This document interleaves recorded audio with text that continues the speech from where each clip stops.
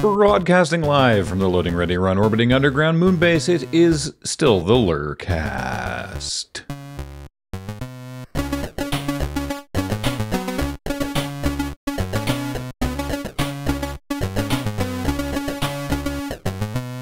th Anniversary Edition. Yes, with myself, Paul. And me, Graham. Hello. Yes. Also, we're not broadcasting live.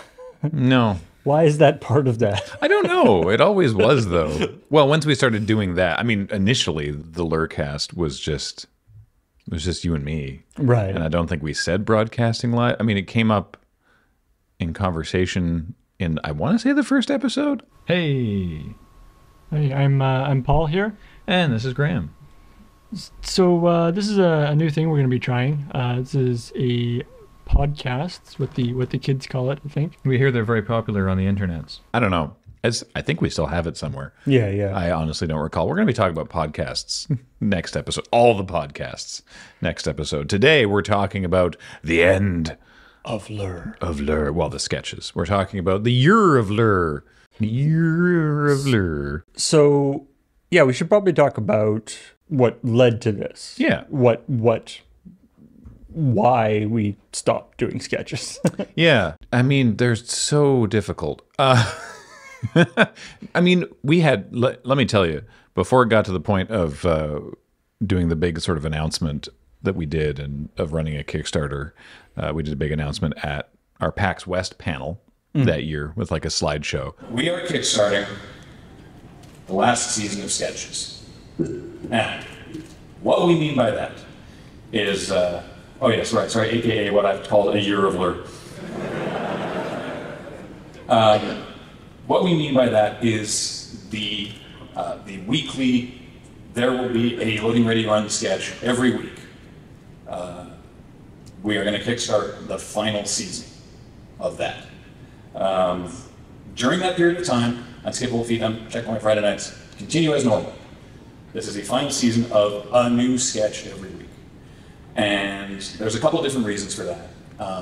The big ones are, there's a lot of things that we want to do. We want to try and do new videos and new mini web series, and we have a lot of different ideas. Everyone was really chill. I was like, please bear with us until we explain everything. It's the end of sketches. Calm down. We'll explain why. Yeah, everyone was very nice about it, which is good. I'm kind of sad, in retrospect. I mean, it would have been, too early, but in retrospect, I'm sad that we weren't at a time where we could have done the YouTube video, we're stopping, Oh, right. Big Loading YouTube Ready Run is over. Yeah, exactly. Well, not really. No. So we started doing the sketches, and as we talked about in the first episode, the original goal was to build up an audience so they'd watch our travel vlogs when we went backpacking through Europe, which sure. But so we started doing the sketches, and we set ourselves that goal, and we were doing the sketches every week, and we kept doing something every week. Obviously in the earlier seasons, there was 1 or 2 weeks that weren't necessarily a sketch per se. Yeah. Some of them was sort of like Graham's video art project. Well, he's trying to also go to university, but as we went on through the seasons, it was definitely a full sketch or an episode of Hustle or something. And we also had started doing all this other stuff, starting with Unskippable and then into ENN and crap shots at this point. By this point we were doing crap shots. We were doing Checkpoint. We were doing what else? Friday nights. Friday nights we were doing at this point. We were doing a whole lot of different stuff. And we had a real serious introspective chat about the sketches, because as it turns out, if we had to crystallize it, it's that they are the biggest outlay of effort for the smallest return of anything that we made. Yeah. Because unfortunately, there's a certain practicality to the whole thing. Yeah. We like them. We like doing them. But it was that, every single week, it's okay, we need totally different costumes and props and set and different people. And we have to write a different script that's totally not the same as the one from last week and everything. And it has the least impact in terms of, viewership, And this is profitability, to be frank. this is this is before we had like the Patreon or the sort of direct viewer support stuff that we have now. I think in a lot of ways. I think we were on Patreon at this point, but we didn't. No. Oh. We didn't do Patreon until after the Kickstarter. Oh, right. Of course. Yes, you're totally right. Yeah. Of course, we launched that immediately after the Kickstarter year.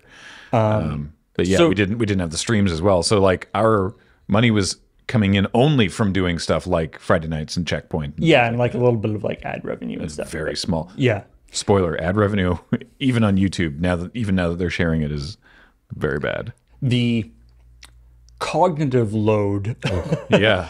that the sketches put, that idea of sort of always feeling a little bit kind of under the gun. Mm-hmm. I think probably the sketches suffered in the sense of we got to get this done quickly so that we can get on to, the other stuff. Yeah. That never feels great. Yeah. When you're sort of not able to put as much time into something as you think it probably deserves because there's other stuff going on. Yeah, and not that I don't think we did good work in those seasons. I guess this is like season, I don't know, 6 or 7 through 10. Like I think we did really good work there, and there's stuff in there that we're really proud of. This is clinically insane Clyde's colon corrosion. It's an authentic prison recipe developed by an actual crazy person. 25% pure capsaicin. It's won our most bathroom distress award 12 years running. 1 teaspoon is guaranteed to turn 30 feet of small intestine into 6 pounds of angry pink soft serve in 10 minutes, or your money back. Those awards are rigged. Perhaps Captain Brainburn's mnemonic fugue is more your style. Like I don't think that we, we're just sort of like, rattling off stuff just to sort of meet our weekly quota. But at times it kind of felt like you just said, it was like, oh, right, I've got to write something. Okay, shoot. Whatever. Yeah. Yeah. And it's like, is this a sketch? Great. Okay. Things that might have been something. That nowadays would be better suited for like a crap shot or something. Yeah. Like they didn't really have enough meat to them to make a full like 5-minute thing. And there are sketches that we wanted to do that we had sort of like a concept for, never fully scripted, but there's times when we had a full concept for something that we just couldn't do because it's like, okay, well, we need to do that. We need The logistics for it are just this kind of location, or we need this specific costumes, or we need this particular technology or something. But we can't get that between now and Friday. right. So we can't. So it's like, okay, well, we'll put it off till next week or next week. Yeah, but there was always this. We called it the treadmill. That's not a new. Other people have used that term, but we were on this sort of sketch treadmill, and we felt we weren't doing our best work, and it was possibly preventing us from doing our best work in other spheres. And it got to the point where we can't keep doing LoadingReadyRun the way it is if we don't make a change. Not only the sketches, but like everything we're just gonna be like burned out on everything, and we're just gonna stop everything. Yeah. And obviously we didn't want to do that. Mm-hmm. We were evaluating that the sketches weren't making us money, frankly. Yeah. They were being done, for our own entertainment and for the fans. But both of those things have value. Both those things have value, but they weren't making us any money. So it was like, okay, let's do a Kickstarter. Mm-hmm. Frankly, put the money where the mouth is, right? Like we'll try to sponsor another year, a final year. And we were very clear that it's like, even if this is popular, this is it. Yeah. But we'll sponsor another year of things. If the Kickstarter doesn't make it, that's cool. Yeah. We'll just stop the sketches there. Yeah. But if Kickstarter makes it, that will be not only an indication from the community that they find the sketches to be a very worthwhile product, but also it will be give us sort of financial permission to spend more time on the sketches. That okay, we are getting X amount of money, so we can choose not to take other projects so that we have time to do the sketches because we are actually being paid for those. Yeah. And so we did the year of LRR. It was extremely successful as a Kickstarter. We launched it in September because we would have announced it at PAX, and the year started in the following January. The first being ways to waste the Kickstarter money, I believe. Yeah. Yeah.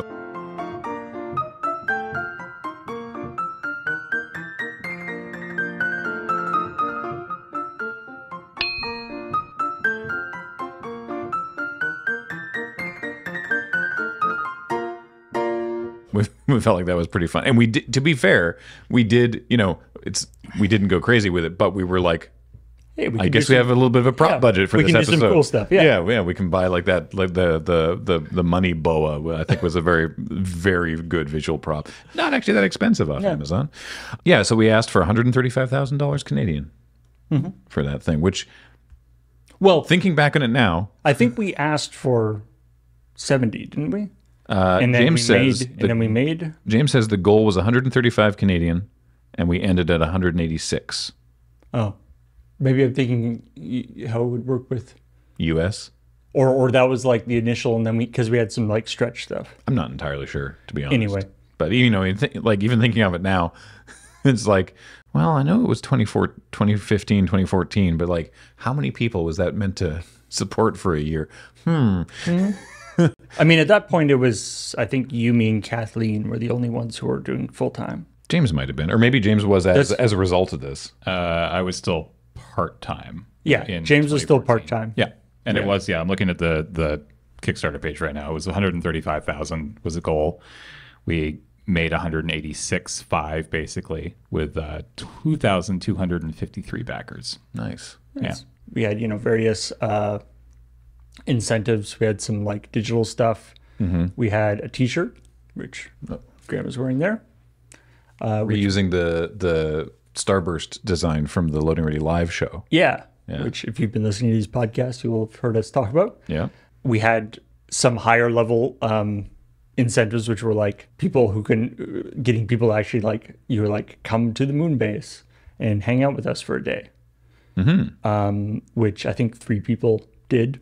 And that was fun. And we had a tennis ball thing where you could sign a tennis ball. And then we had a whole thing where we shot tennis balls at us and stuff. The tennis ball thing was a lot of fun. We are now, after a really long time, sorry, Getting around to firing tennis balls at ourselves. Cam, prepare your butt. Okay, so I was here today anyways because I thought we were shooting a thing, and apparently now this is the chance for my balls to get collided or something. So I guess I live here now. Anyway, this is Wonderwall. Today is gonna be the day that they're gonna... keep that guitar low.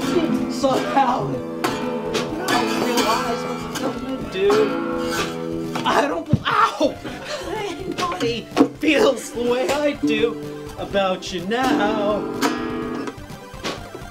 Oh!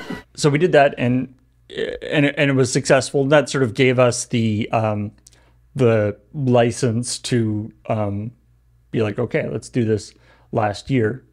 From a business perspective, as a little side thing, if you were ever doing a Kickstarter, if you have, as an example, $165,000 coming in as a lump sum, and you are either a private individual or a partnership, that's a problem for tax purposes. Yes. Because suddenly you have this huge chunk of money that you then obviously have to pay taxes on.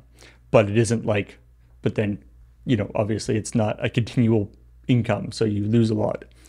And so this was also the impetus. It was like, okay, this makes sense now to incorporate. Yeah. So we went from Bionic Trousers Media to Bionic Trousers Media Inc., which, it's a small 3-letter change, but relevant. is a huge administrative change. Yeah. You know, it adds a whole bunch. You know, you do. There's some. You know, there's all sorts of. There's like tax savings and various other things, but it also means, you know, getting lawyers and accountants and stuff involved. So it was a whole process. It's one that, you know, we are still figuring out. But I should say we did have an accountant before. we did. Well, we had a bookkeeper before, We had a bookkeeper and an accountant. but then Now, but now the, we have a lawyer. But the accounting is is totally different and stuff.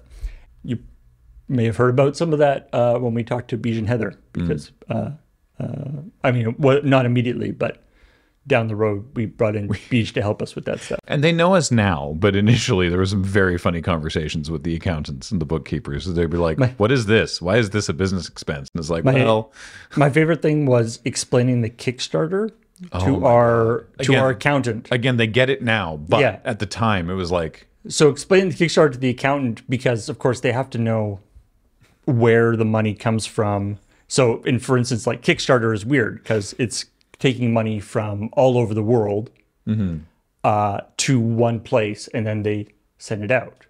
So I mean, one of the part of the service that Kickstarter provides is that you don't have to pay the individual country's tax on the like $10 that somebody put in. You know, it all goes into Kickstarter, and then you would just pay it as if Kickstarter's paying you. The accountant was like, so this is people buying stuff from you. And we're like, not real. I mean, we've got t-shirts and stuff, but this isn't really for that. And so they're like, so like, what are you giving them? And we're like, nothing really. They're just supporting us.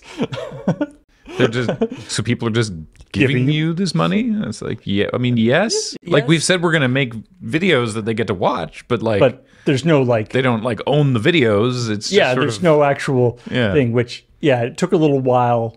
And I mean, Patreon is sort of the same. Yeah. It took a little while for them to work it out. We were like, when public broadcasting runs a pledge drive? Yeah, like, that kind of, It's like, okay. You know how like at the $50 level, you'll get a tote bag, right? It's very similar to that. And they were like, okay, sure. Yeah. All right. And that helped. Yeah. And so it's fun because we get our accountant, who are very good. We had, quite a good relationship with them. And even with like the owner of the partner in the company or whatever. But he was like, I'm not really equipped to deal with all this stuff. So it was this thing where we basically got, to pass to the youngest person at the company who was like, hip with the internet to do it. Who, by the way, I believe now is himself a partner at the company. Yeah. And has since passed us to, again, the youngest person who's hip with the new internet. Yeah. Hey, great. That's how it has to go. Yeah. Awesome. Yeah. So yeah, I mean, there was a lot of fun sketches we did in that final year. Oh yeah. We tried to sort of do some like greatest hits, bringing back characters. Yeah, we did like the Warriors of Darkness coming back. Hello? You there, peasant! What year is it? 2014? By the blood-soaked mandibles of Baal, that means... Yes, Ragnar. 5 long years we spent in that place of eternal damnation. Oh, I think I swallowed a mothball. Wait, are you saying you've been in my closet for 5 years? Well, lost in a pocket hell dimension in your closet, yes. We did, there was 52 of them. I mean, it all culminated in another Loading Ready Rumble, which was lots of fun. Yeah. This is when I black out.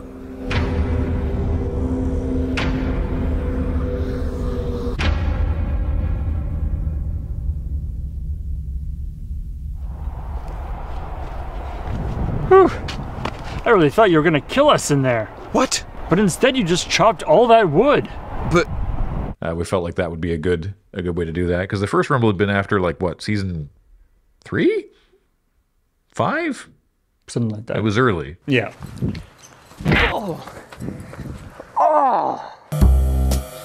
Those pizza boxes may be square, but your man KB sure ain't.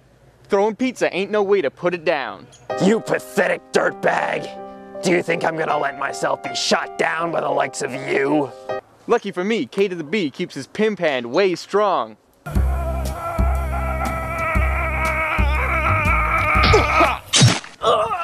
Or I just felt like it was early. There was 11 years of these sketches. So yeah, basically it was a weekly sketch comedy show that ran for 11 seasons, which was, it felt good. Like it felt like it was a good, I felt like the stuff that we did in that season, was good. I thought that went really well. And it's nice, again, we've talked about that, like, because we do stuff on the internet and we're, especially now largely audience funded. Yeah. Nobody can tell us to stop doing things, to shut things down.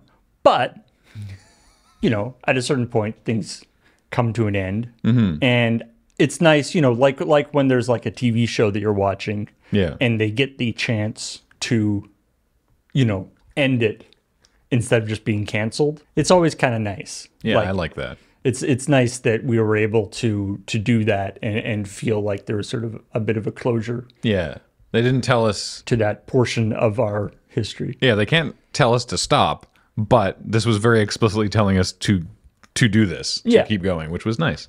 Some other things that we sort of offered as part of the whole Kickstarter package was, podcasts. And again, we'll talk about podcasts next episode, but we were like, it was on-time podcasts was something that we specified, which was a weekly Tap Tap Conceit and a bi-weekly LRRcast. There was a thing I remember talking about after the sketch, and sort of in that period where it was like, oh man, when we were doing all the sketches every week and we were doing all this other stuff, how did we keep up with everything? And of course, the truth is we didn't. No. As the things will say, that podcasts weren't on time. Things weren't happening when they were supposed to. We were always scrambling on stuff. Yeah, it was bad. And there was too many rewards and too many tiers. The Kickstarter was terrible to like administrate. It was a bad idea. And sort of like next time we do one of these things, it's going to be a lot more streamlined. Yeah. Well, also like at the time, Kickstarter's system wasn't that, like, it had opened in Canada like not that long before. Right. And yeah, their system was like you couldn't like mix and match things in a useful way. So you had to have like different tiers for like if you want a poster and a thing, but not this. If you want this, so we had to offer so many different levels. Yeah, of this. Like it was the T-shirt, awkward. the DVD, the T-shirt and the DVD. Yeah, a poster, a T-shirt and DVD and a poster, a T-shirt and a poster, but no DVD. Yeah, it was not cool. We did eventually get the DVD, and the Blu-ray out the door. Eventually, it took a very, very long time. That happened many years after the Kickstarter ended, unfortunately. Yeah.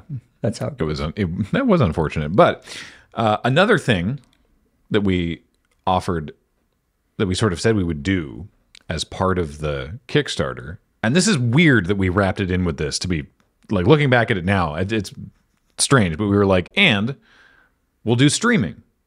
We'll start streaming. Because, you've done a little bit of like magic streaming. Yeah, we had been doing streaming already. James and I had been doing the weekly magic streams in various places around the moon base. Originally, it was like way out in just the main room, and then we finally like moved the computer into one of the offices, and so we did like a weekly magic stream. I think Temple of the Lava Bears predates this. When we did the live finale of Lava Bears, I actually don't remember, because the Temple of the Lava Bears was a joke from Commodore Hustle. So at 170,000 D&D miniseries Temple of the Lava Bears, Jared will create a full Temple of the Lava Bears play experience for the crew. Okay, and they will play through it in all of its fiery, death-assuring glory over a period of weeks. So yeah. Lava Bears was a stretch goal for the Kickstarter. No memory of that. That's amazing. Okay, but, cool. I mean, that wasn't a live. That was an edited thing. But no, but the finale was live. Oh, okay, yeah. So had we streamed anything else? No, not other than Desert Bus. I believe the only streaming we did on a regular basis was Magic. There's a chance we did other things from time to time, but certainly not regular. We tried to stream a ping pong tournament once. Right. Oh yeah, and that was definitely before we started doing this. Yes, probably, yeah. So anyway, we were like, yeah, we'll do streaming, and I don't know if I don't know exactly how sort of it got to this point. Certainly, we didn't like advertise that this is what it was going to be, and I don't think anybody expected this. But when we were like, okay, let's do the streaming, and we were like, here is a slate of shows running our channel like a TV station, and I think that the viewers were sort of like, whoa, what? That's so much more than we expected, and I guess it was more than we expected. I don't remember.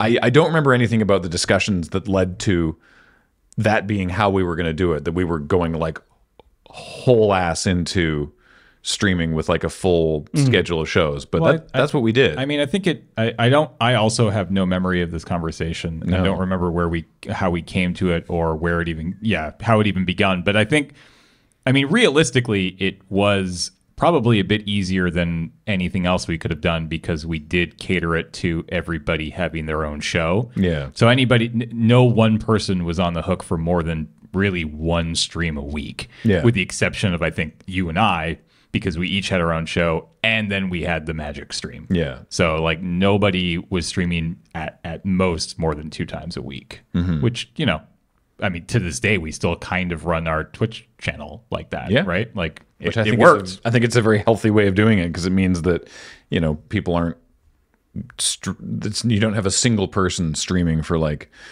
8-10 hours a day. You know, it means that obviously like all of the, you know, if one person was doing that to the viewership and community support that we have, then they'd be making bank. But whereas we have, you know, 15 people here, but and you know, as is our want, you know, we started doing the Twitch streaming in, you know, a completely different way than most people were doing Twitch streaming. Yeah, I don't know. Not really knowing that we were doing it wrong. I don't know if we've really hammered this home enough over. This is episode 7 of this. I don't know if we've really driven home how consistently we do things uniquely and differently. And I don't mean like, oh, we're so cool and special, because it's not always to our benefit, but almost all the time we have found ourselves to be operating in a way that we think is best, that we believe to be the best path forward, that we believe to be the best way of doing things, that is seemingly not a way that anybody else does it. And we find ourselves butting up against, you know, technology limitations or, you know, or personal limitations from other parties being like, well, wait, why are you doing it that way? And we're like, oh, because of these reasons, these very logical reasons that we've decided are important. And then people go, oh, no one else does it that way, but I mean, I guess we'll try. It's not only that like we do it in the way that seems best to us. It's always like, well, this is clearly the obvious way to do this. Right? But apparently it isn't obvious to other people. So like, for example, when, you know, years later we'd go to TwitchCon, right? And they'd be like, okay, so, you know, are you coming to TwitchCon? I'd be like, yeah. And they're like, okay, well, here, sign up for the form. And I go in there and I'm like, okay, but it's not just me though. There's like other people who host shows on the channel. And they're like, what? I'm like, yeah, it's not just like it's me and I'm the streamer. Like, yeah, I co-own the company that operates the channel, but there's lots of different hosts, and they're like, oh, I guess we can get you a +1. And I'm like, no, sorry, I don't think we're sort of, I'm not explaining this properly. They just had nothing in their system, which is weird because it's not just us. You look at Critical Role, right? Or Penny Arcade, for example. Like, there's lots of channels now that have that, but for some reason they were just like, I don't understand. I mean, or just little things like, you know, Twitch doesn't send out online notifications if you have gone online in the last 4 hours. Like it has to be more than 4 hours between the last one. So if we go live and have a 3-hour stream and then go down and go live again with a different stream, that one will not send a push notification because they assume that you were either doing a longer stream or, if you went down, then that was just like a glitch or something. Anyway, it's just weird, weird that that's how things seem to work often. Streaming was a success. Yeah, it went very, very well. Like it's even like from the very beginning, it was super fun. It was new to a lot of us. When we started, I don't know how I had the time to do this. When we started, I was watching every single stream that we did to make sure that everyone felt comfortable, that they were doing productivity immediately. Yeah, well, I'd want no one, like James and I had been doing the Magic streams, but like most of the rest of us, we have performance experience, but it's a very different thing, right? Yeah. And, so there was a lot of early on about like, hey, maybe try doing this sort of thing or whatever. And I was just like, I hope we're doing a good job. And, obviously I don't watch every stream we do now because there's too many things, but there was too many things then. But I just wanted to make sure that everyone was having a good time and doing a good job, and that we were, putting out a good product, which I think we were, and I think we still do. But yeah, it's hilarious in retrospect to me that the streaming, which is now such a huge part of our sort of the pie chart of where our effort goes and our income arrives from, that it was like a stretch goal in the Kickstarter for this season of sketches. It's very strange. It was like, oh, and we'll do streaming. It's like, and we'll start, another division of the company is basically what it ended up being. People listening to this, there's probably some sort of like bingo of like, loading ready run whoopsies into a whole new business model accidentally. Yeah. Well, I mean, and we mentioned the Patreon, right? Because Patreon hadn't been around. But after the season of sketches, or I mean, I think it was partway through that, we were like, well, what do we do when this year is over? And then this money that we have from the Kickstarter, a lot of which went, by the way, to like fulfilling prizes and taxes, as you mentioned, and all that stuff. Like, what do we do with? And so it's once we've used this, do we keep running like new Kickstarters? Yeah. For other things. Or maybe we can do this Patreon thing. Yeah, we did talk about make it a consistent thing. Yeah, we did talk about like, so do we do a Kickstarter for like the next year of not like another year of sketches, but do we do like, and now it's this annual Kickstarter for whatever other stuff we feel like saying that we do, but that didn't feel right. Some folks operate on that model, like Rift Tracks runs like they do like an annual Kickstarter for like, or I mean, lots of companies do that in the sense of like pre-ordering for the next thing. Yeah, but we were like, that doesn't really, because it's so all over the place. Like we don't have anything defined that we can be like, that. And then Patreon was just sort of coming up, and we were like, oh, that makes much more sense. And you could do Patreon by content item. Right. If that was your thing, but because of the way that we operate, again, it didn't make sense. But you could also do Patreon by month, and so that's sort of what we're doing. It's basically like we like that we can make this stuff and put it out, and that it's free for people to watch. Anybody can access it. But if you want to PBS pledge drive us $5 a month or however much you wish to back us at, then you can do that, and it's been working out fairly well. A lot of people use Patreon. And it makes a lot of sense to do this, especially like artists and things. They'll have Patreon as a, you can. Oh yeah, we don't use the platform. You can put in certain amounts of money to get access to their, art, or to get all sorts of various benefits and stuff. Mm-hmm. When we were talking about the Patreon, we were like, we don't want to, from a purely selfish point of view, we want as many views in our videos as possible. Yeah, we don't want to cut off certain people from watching our videos, because then less people will be watching our videos. We sort of came down to like, we're here's the Patreon. We want to be very clear. you don't get anything. Yeah. But our thanks. And, you know, we have had sort of little things that we mailed out every once in a while. You know, we were like, yeah, that's it. We're not going to do any fancy pledge tiers, but we hope that you, you know, we hope that you like our stuff and wish to continue. And, you know, luckily, and thanks to our wonderful support in all different ways, that has worked. Yeah. And of course, that also applies to the Twitch channel, which you know has had lots of people support us through there. Which is, and it's been really important. We've talked about this before as well, in that the vast majority of the money that pays for all the people that work here and the rent and internet and all that stuff, primarily the majority of our money goes directly to all the staff here. Not a lot of money actually spent on keeping the lights on, especially with LED lights. Yeah, it's nice. It's not that expensive. Yeah. Running all the computers is a lot more electricity.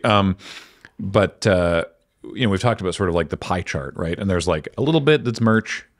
You know, there's like a bigger amount that's YouTube, because YouTube ad revenue is still, it's not nothing, but it's still not like astounding. More than that is probably like, currently at least, is like contracts, like stuff with, you know, Wizards of the Coast primarily.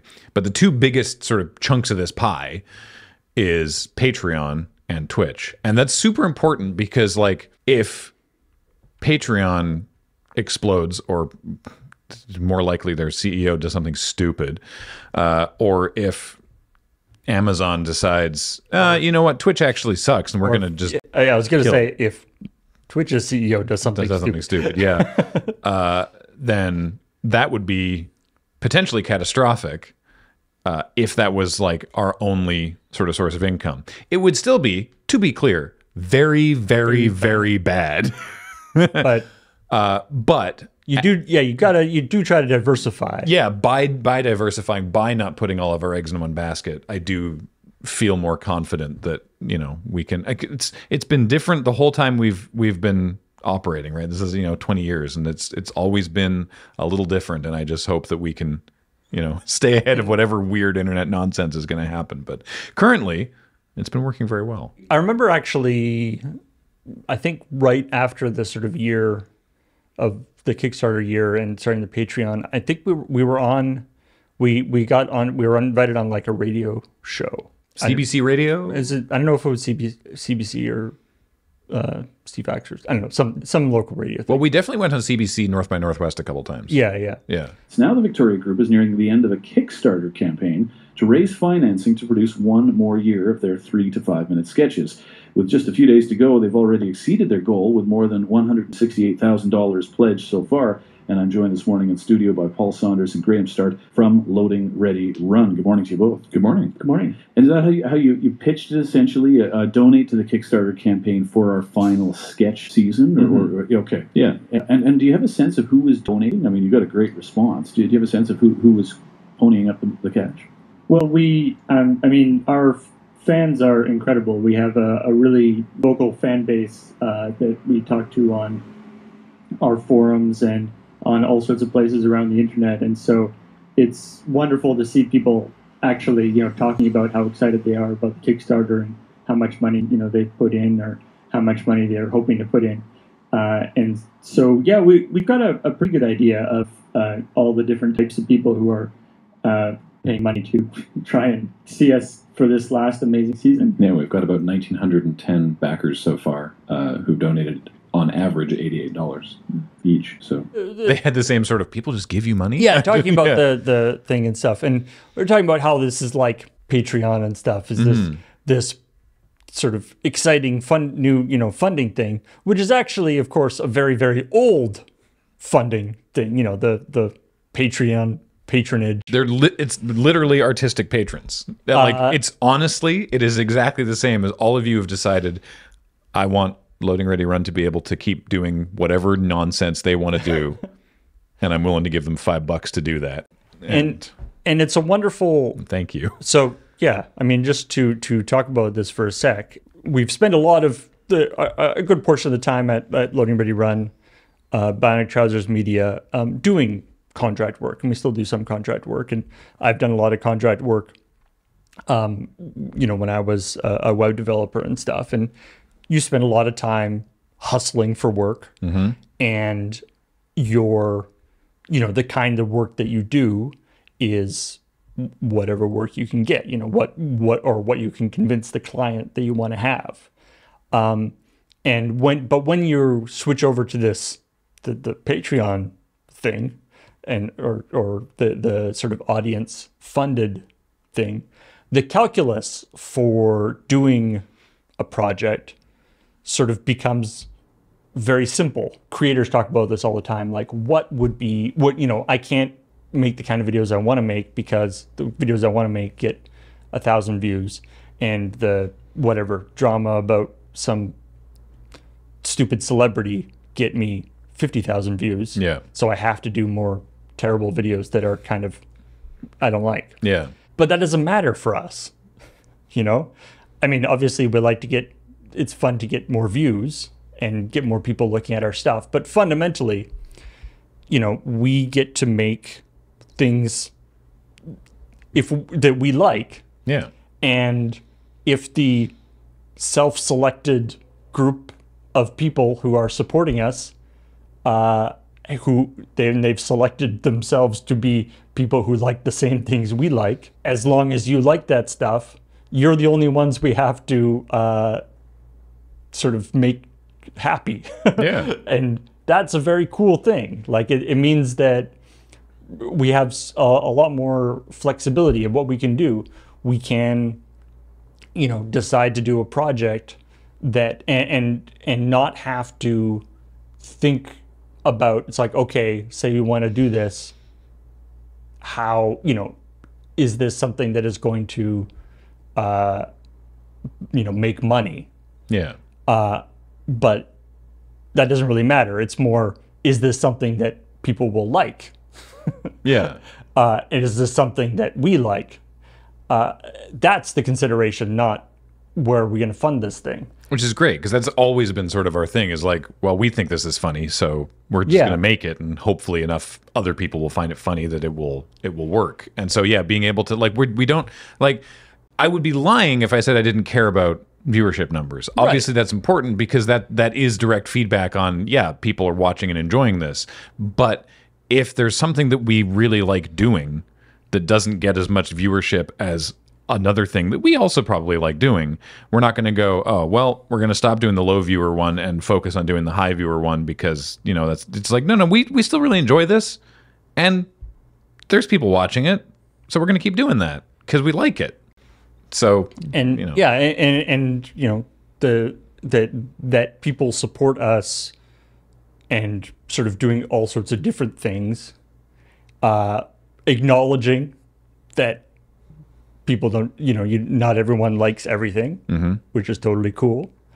That's super fun. So thank you very much for allowing us to do that for 20 years. Yeah. I want to briefly talk about one other thing before we go to this episode's interview, because this also is something that launched during this period of time, and it's another thing that people very much enjoy, and so do we, which is Quirpline. Yeah.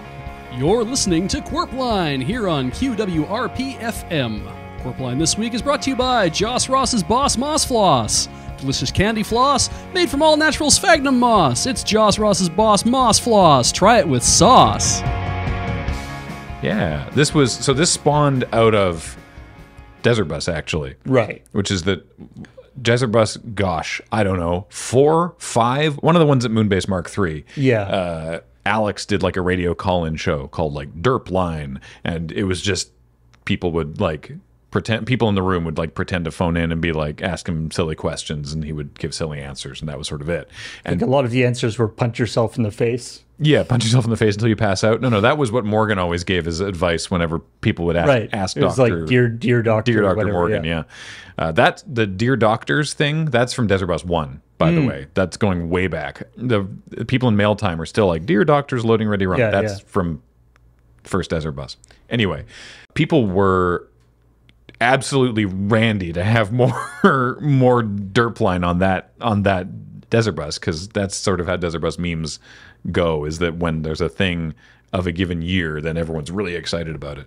But Alex wasn't always there, and so people were like, oh, do more of this. And so I was like, okay, well, I want to give the people what they want, but I don't want to bite Alex's bit, so I'll create like a rival thing. Like, I can't host Derpline. I'm not Alex. So, and Quap was a big thing that year. So I was like, okay, I'll host Quapline. We tried Quapline at night. Oh, hi. We tried Quapline at night. It was marginally successful, and now we're doing Quapline in the morning, which was different. Because I had never seen Alex's thing. Which is the other thing that happens during Desert Bus, is that, like, you know, you get these like weird sort of referenced memes that the chat sort of tells you about, but you never saw in the first place. So it ends up being like this weird, like, twisted game of telephone. Yeah, so they were like, "Oh, it was like a radio call-in show." So I was like, "Okay, I'll do a radio call-in show. We'll call it Quapline." And we did whatever that was. I don't remember. I think we did it once, and then we combined it. We combined Quapline and Derpline into Quirpline. That's where the name comes from. Hey, Paige. Do you want to introduce Quirpline? Quirpline. This is happening. This is real life. This episode of Quirpline is brought to you by Jack Plank's Plank Flank Blank Shank. And then that became like a thing that we did at desert buses. And I swear, every year I was like, man, we gotta do this as like a thing that we do. And I don't remember which desert bus it was. It was one of the ones at Viatech, where Skeletor came in on a Segway. It was one of the funniest things we've ever done in terms of, like, I couldn't see. I was laughing so hard. Ladies and gentlemen, Skeletor. I'm sorry, it was a little late. There was a wrecked helicopter. and traffic was terrible. Did you come over here on a Vespa? It was a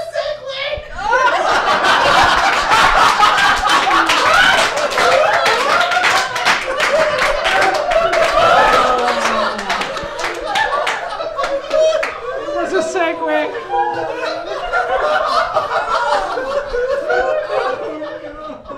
And then after that, I was like, okay, really though, I like gathered, because generally speaking, it had sort of developed that it was myself and Alex and Kathleen and Beej and Ian were the ones doing this. And I sort of got everyone together and was like, we need to do this as an actual thing. We need to do this as a podcast. This is too funny. We should be doing this. And so we did. And the sort of the process for it is literally that we all get into the room with a bunch of microphones and we sit down and we throw ideas around. It's gotten a little bit more complicated since then, unavoidably, because it's very self-referential and we have to make sure that we're getting the references correct. So we have an extensive board of notes, but it's less edited improv than maybe it was initially, but it's more just sort of like, rather than we get together and we do a writing meeting and we write out some scripts and then we come in later and then we record the scripts, it's we come in and sit down and we just start throwing ideas around, and then it's like, oh, yes, good, record that. And we just start sort of going and we record stuff. And so like a 20-minute episode of Quirpline is like 90 minutes, sometimes more, of like recorded. Right. So we literally just hit record and go for like an hour and a half, 2 hours, and are like throwing the ideas around event, you know, like, okay, what, you know, we want to have some sort of interview thing. Who are we interviewing? This person? Sure. And then we like make up whatever like business they might be from, or we'll be like, oh wait, let's bring back that person or whatever. And then like, what do we want to do now? Do we want to throw to Richter? You know, maybe we'll, let's have the weather this week. What's a funny thing we could have Sadie Casperson be doing, you know, and we'll just sort of, it's very, very loose in sort of the development process. And it is a lot of just like making each other laugh, which is great. Though we no longer include the actual laugh breaks in the episode, and we can talk about that creative process at some other point. And then it gets sort of very tightened up in the edit, of course. Yeah, and then we cut out all the bits where we're, you know, redoing lines or we're discussing about things like that. Which, unfortunately, I mean that process, you know, which works really well for Quirpline, obviously makes the recording process faster than it would be, or it makes the creation process, like if you had to write out the entire script beforehand, that'd be hours and hours of work. Pre-production and production takes a lot less time. But it makes post-production. But it makes post-production take a lot more time. Because obviously you have to pare it down and often redo segments if it not redo the jokes or anything, but maybe re-record something. Yeah, if somebody's like talking during the thing. At time of recording, Corpline season 3 is still in post-production, and part of that, there were actually several reasons for this that I don't need to drill down on, but one of them was we recorded it remotely during the pandemic, and it was very difficult to confirm integrity of microphones, and so there's just a lot of lines that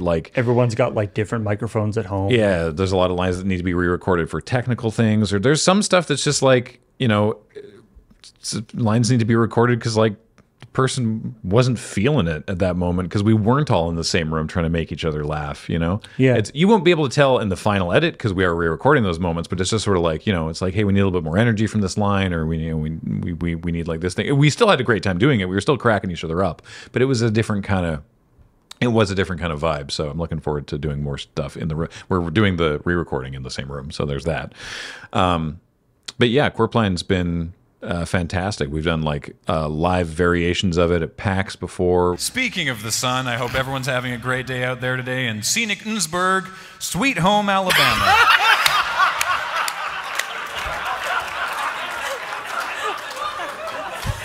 We've done obviously the various Desert Bus episodes, all the amazing graphics that Featherweight has come up with. When we originally were talking about the character of Tugger Nuts, the detective character from a series of beloved children's books, at no point did we prescribe that he was a goat. We asked Featherweight, can you draw the book covers for these books? And we sent him the audio and we're like, here's the description.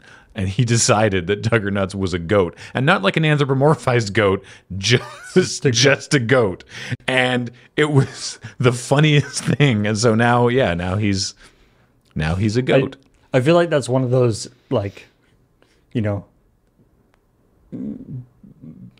effect, Berenstain Bears things, where people will be like, yeah, you said it was a goat. Yeah, obviously you did. Yeah, goat. And then you go back and listen, and it's like, no, they never actually said that. Nowhere is it specified.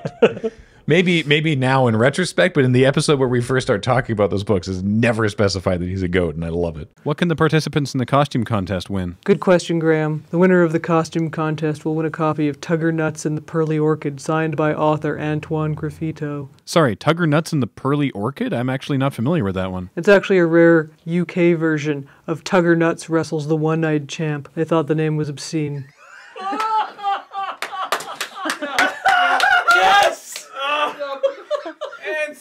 Oh, I don't see how, but I'm not from Europe, so... Anything else going on in the arts this week, Edith?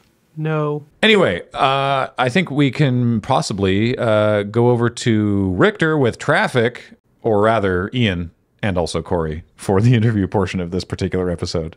So enjoy that, and we'll talk to you again. Well, I mean, in just a few minutes. What a weird throw. Now the interview. And now we are here for this portion of the episode where Paul and I are joined this time by Corey. Hello. And Ian. It's your boy. Yeah. And now we're going to talk to you two about your time thus far with Loading Ready Run. We've already spoken with Beej and Heather about their process for moving out here, during which actually I looked up a very early email that you had sent me. Of just sort of like, hey, do you want to do a thing at this anime show? Yeah. Because Beej was saying that it was via you that all this happened. Yeah, I guess I could say that I'm one of the instigators, and I can actually pass that responsibility off to Corey as well, because you, I think, were the one who introduced me to the whole Desert Bus thing, which got this whole mire started. Yes. So it was because of Desert Bus first. Yeah. Ian had some exposure to your sketches, and I think some, would it be escapist content? Probably. And I watched Desert Bus in the lab during finals projects weeks at school. So from Desert Bus 2, and then I showed Desert Bus 3 to Ian, and he made a poker face. Yes. That was for 3. Oh, boy. Made a what? A poker face, Filk, I guess? I guess Filk is the best word. Yeah, it was... the Desert Bus. Yep. Yeah. His name is James, hands covered in socks. Get right, ma, you can't ride my desert bus. We've got to get some money. Wow. Which I do not.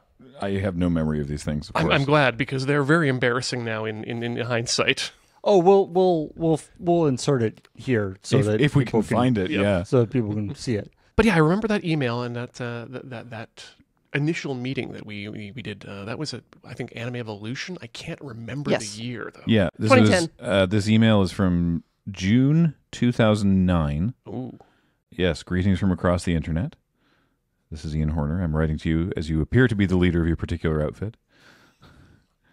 As a fan of your work and a member of what could be a, quote, rival comic troupe, I've heard you and your crew are going to be coming to Anime Evolution, and I thought I'd approach you with a modest proposal. And then, yeah, you're at the time, it was with the 404s, and just sort of pitching, hanging out, and doing a thing at Evolution. And what's weird is that I don't have any of my responses, but I have all of yours, as if I have been responding, so I have to assume that I was responding. Graham did some improv with your troupe. And I remember this part very distinctly because this is one of the weirdest meetings I've ever had with another human being. I believe we met on opposite sides of an escalator. Yes. You were going down, I was coming up, and we ended up walking backwards for at least a good 10 seconds before we decided that this is probably dumb and dangerous. Let's get off and talk. Yes, I remember that. Yeah. I do remember, I should say, from a further Desert Bus, maybe it was Desert Bus 3. This would have been 2009? Yes. Yeah. There was, someone had me do a Billy Mays impression. Yep. Billy Mays here for Billy Mays. Are you looking for a pitch man for all your amazing, just random crap product pitching needs? Then you need Billy Mays. And then it freezes. And then in front of that, that's right, folks, Billy Mays for Billy Mays. Of the lyrics to Jonathan Colton's R.E. Your Brains. Yes. And then Ian put it to the music. Yes, this was just Billy after. Mays here. Yep. Yeah. Hi, Billy Mays here from the office down the hall. Hi, Tom. Billy Mays here from the office down the hall. Good to see you, buddy. How have you been? Things have been okay for me, except that I'm a zombie now. I think that was also the remembering that it's bad to do large amounts of Billy Mays early in the run. Yeah, it's hard on the throat. But yeah, definitely that was like, oh, cool. A viewer, because it's Desert Bus, Just right? a random Like, guy. look, a viewer sent this cool thing in, and it wasn't until I don't know, years later that it was like, oh heck, that was Ian. Yeah, there is that sort of recurring thing of like making the connections between there's like this person who you know sort of in the real world, this person who's online, and then at some point you go like, oh, that was the same person. Great. That's a problem I have often, or I had it often until coming here, with Shake Hands with Danger.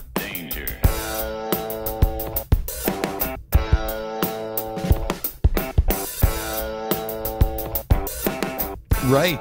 Something that had come into my... It's the internet. Things just filter out. You don't know where they come from after a while, but damn, that was a heck of a slapping track. Thank you. as I the had a lot kids of fun say. with that. And I hated watching it because there's like some guy sticking his hand in an axle, Oh, and I'm like, yeah. Yeah, don't Slaps, do that. though. Yeah, sure. Yeah, no, it's great. But yeah, this is one of the most violent safety videos I've ever seen. It's horrifying. Glenn doesn't want his friend to sneer at him for being overly cautious. I mean, where did things go from there after? So we did the anime evolution, and this was at the convention center downtown. Yeah, this was the year that they had the big convention center. Yeah. And then we went to an after party at a hotel, and talked to you and Kathleen, and you invited us to Desert Bus, Ian and I. So that was Desert Bus 4. Right. Graham, I'm standing out here outside of turn... Well, there are no turns out here, but we're awaiting the return of the first Desert Bus in this race, and looks like it's going to be about another few hours, so back to you. Cori tried to club me during the auction. Well, she didn't try to club me. I revealed one. There was a top hat here, and I picked it up. Nice She had- scowl. Now, had Beej already come out to a previous Desert Bus? No, it wouldn't have been. Desert Bus 4 we invited you to. Yes. Which would have been the first one at Moonbase Mark 3. Yeah. Yeah. Okay. Yeah, right. And so then you came to Desert Bus? Yeah, and that was again a scary experience of this impressive comedy company on the internet is inviting me out to their studio. I am blown away by the studio that exists, and it was a little intimidating, to be honest. It was Fair enough. You know, you get the constant refrain of "Don't fuck up" in your head as you go through it, and welcoming group. And yeah, have never felt more comfortable acting with people and interacting with people on a camera at that point. Oh, good. Yeah. It's nice. I mean, obviously, you don't want to be like super intimidating, but I think that side is probably better than you getting here and being like, oh. It's these people suck. Yeah, this is just a piece of crap. Yeah. You're terrible people. So then we retreated tactically back to Alberta, and later I think you were at C2E2, the Calgary Comics and Entertainment Expo, Yeah. and did another improv thing with us and a comic book artist I think named Jam that Beach knows. Oh God, yeah. I think that was that year. Yeah, we would have done something in Calgary, and I recall there was another one where we did a different anime convention at SFU. Yep. Where we were staying in the tall round I towers. think that might have been just like the next year of Anime Evolution, or was that the different? Because they had warring factions. I think we might have talked about this in the last episode. And, I don't know, but they had there's like a lot of anime conventions. There's like a splinter group in Vancouver. It happened, yeah. Anime Evolution kind of went under. Then there was like Anime Revolution. Then it's like, no, they're not the real Vancouver convention. It's the other one, and I can't remember its name. I don't know either.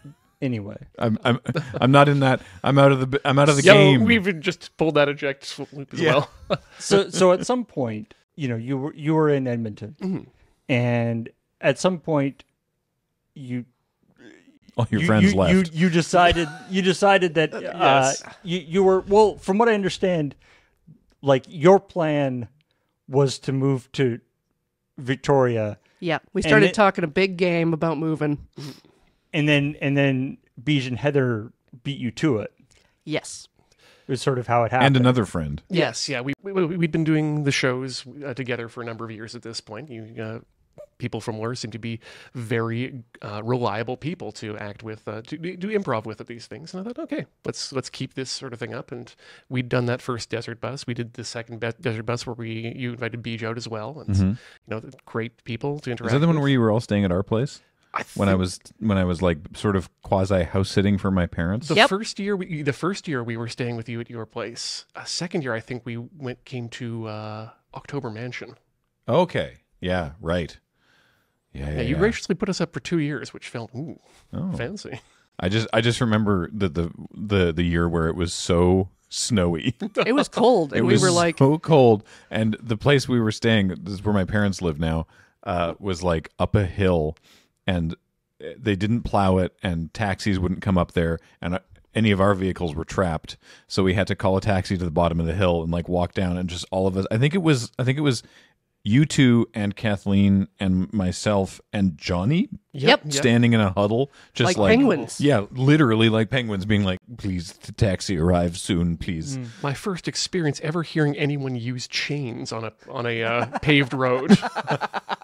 Which is so bad. Our relationship with snow is a little different than you in Edmonton, I think. And that's part of what played into the decision to come out to Victoria. Was every year, it had only been about 2 at that point, and became 3 and then 4. But every year before coming out for Desert Bus, I would take a photograph of what it was like in Edmonton.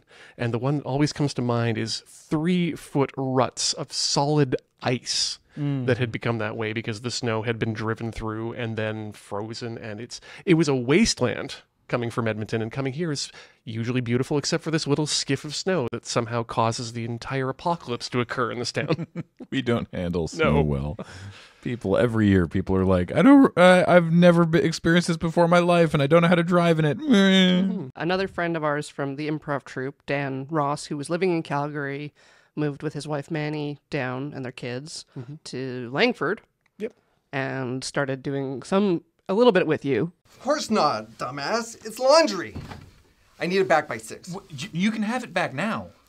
You look different. I absolutely do not. Isn't this Luigi's Laundry Lounge? Do I look like a Luigi? And then Beej and Heather moved down, and we were like, we'll get there yet.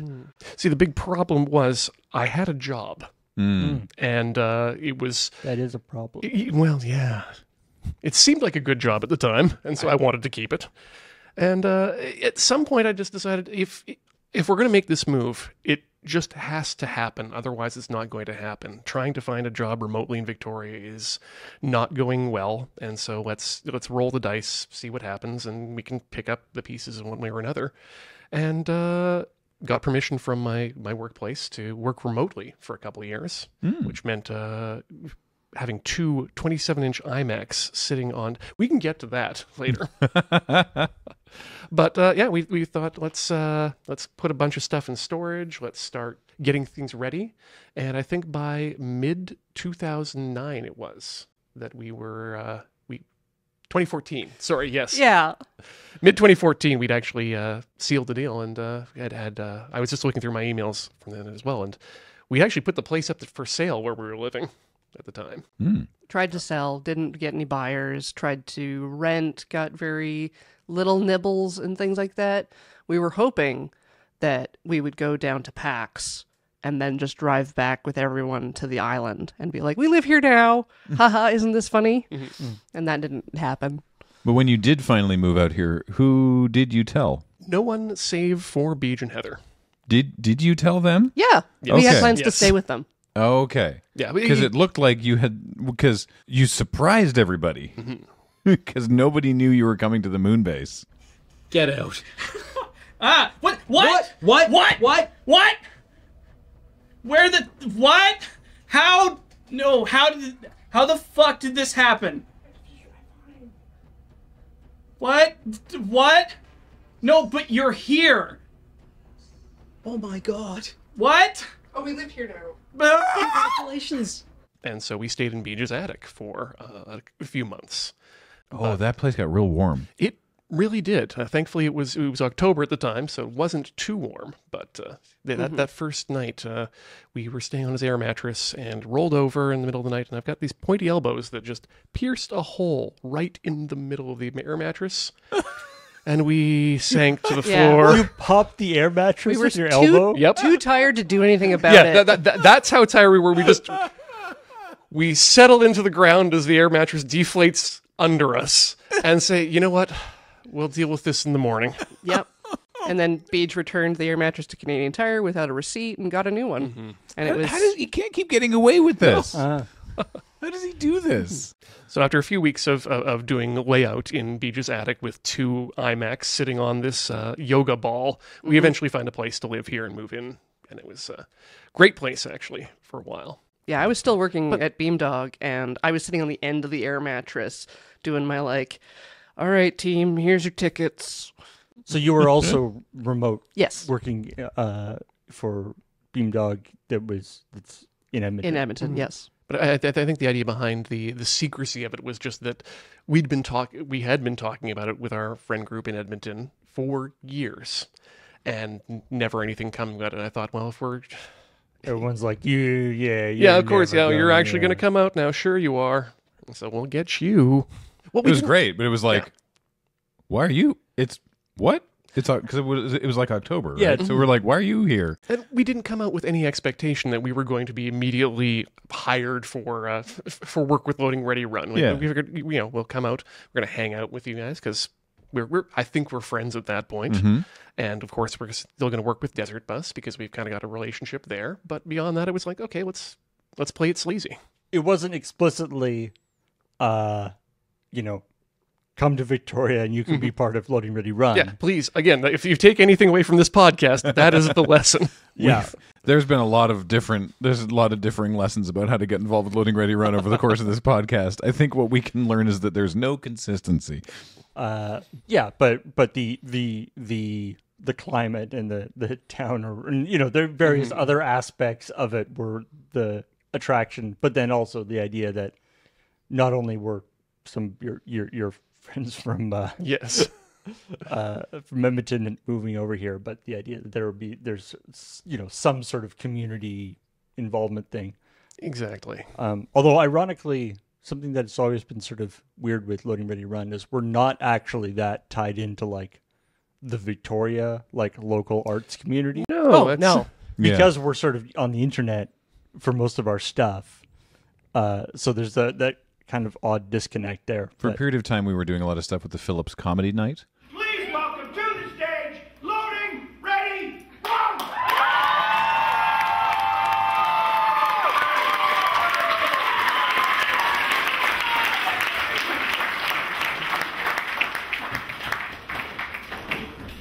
Hey, thanks for coming out on such short notice, you guys. I can't believe you're making me do this. I'm not making you do this. I just said I didn't get it. Didn't get it is possibly the single most important sketch in North American comedy.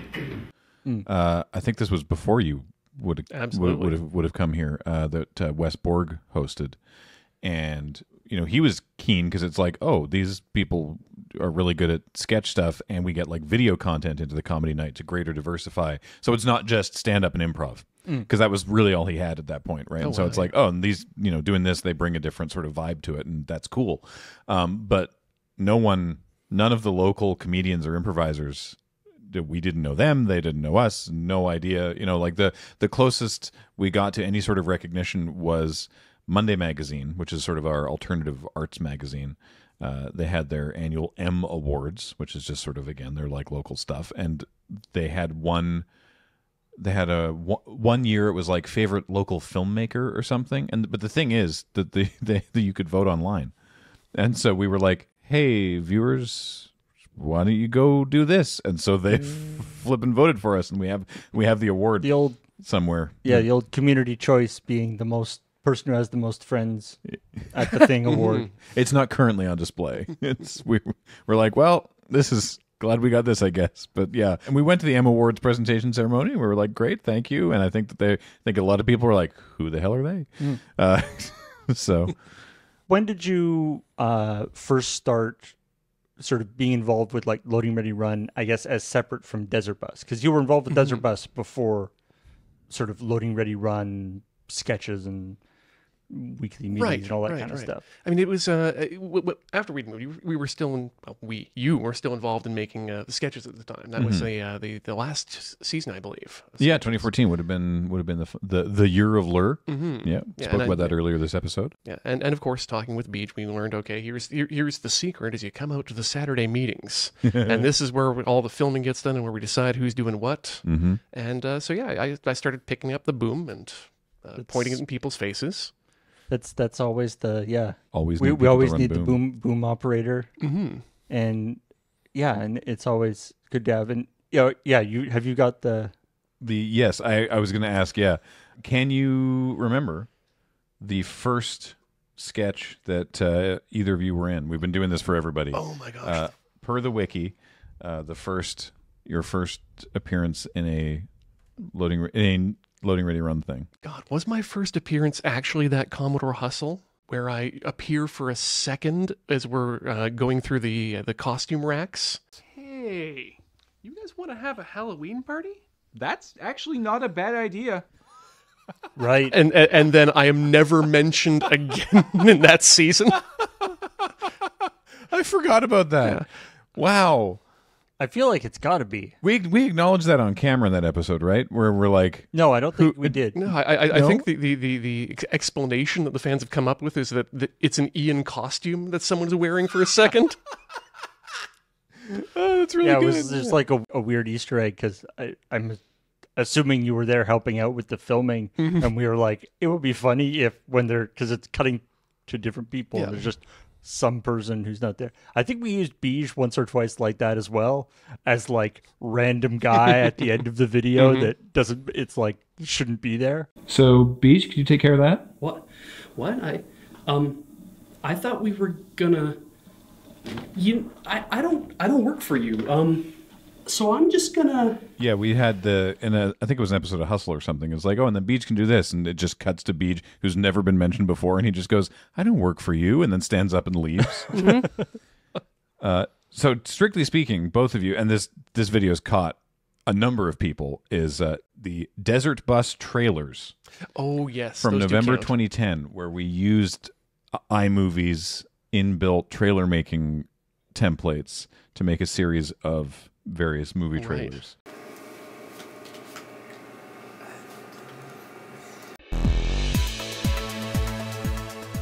And strictly speaking, it was a Loading Ready Run update, but it was filmed at Desert Bus. So yeah, both of you actually is the Desert Bus trailers. The earliest thing I remember is the tennis ball fulfillment thing for the Kickstarter. Eat it, Turner. Oh, that was in the butt. Ah!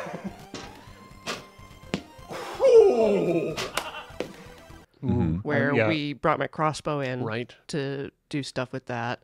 Is that all you got? No, we have some more.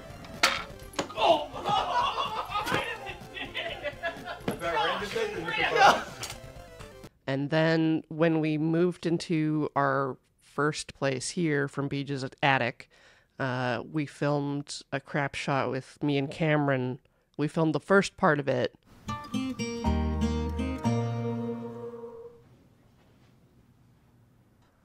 So, what do you think? Where's all our stuff? And then a year later, I think, filmed the rest of it. Okay, you two, I think I see what you got going on in here. You want to reduce clutter, you want to downsize, streamline the place. Oh, right, because we wanted to get it like empty. Right. For a while there, it's just like whenever anybody moves, we're like, okay.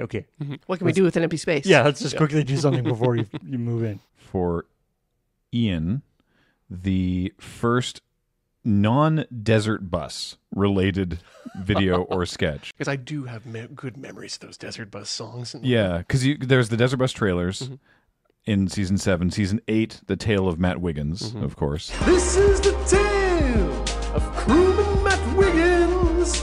Buses so down on the desert of strife. Wait, what? Season 9, Desert Power. Season 10, The Desert Bus Rap. My name is Ian, and I step to the line, rocking verse after verse of unscannable rhyming couplets. Where the engineers don't mess with us, or this is all you'll see during Desert Bus.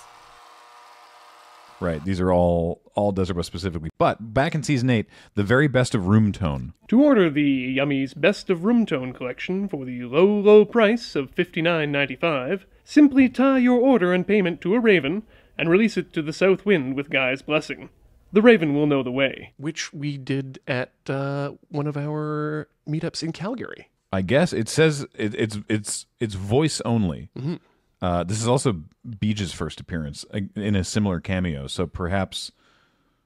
Yeah, we just snagged a couple of clips while we were... Per the wiki, this is one of Ian's favorite sketches. We did a series of LRRcast episodes where people talked about their favorite sketches, and from the episode with Heather, Beach, Ian, and Paul, Ian's picks included the very best of Room Tone. Yeah, I'm happy to be here again. It's been a long time since I've done a LRRcast. It has been a while since especially the three of us, have been on a generic LRRcast. Yeah.